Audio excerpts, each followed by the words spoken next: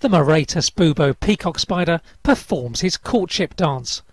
7 new species of the native Australian peacock spider, found by scientists Jürgen Otto and David Knowles.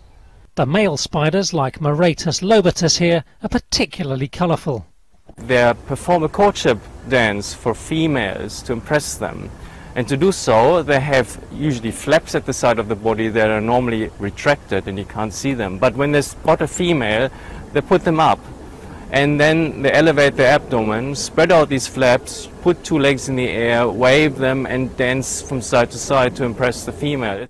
The findings bring the number of confirmed peacock spider species to 48. Native to Australia, they're found mostly in the country's south and range in size from 3 to 5 millimetres.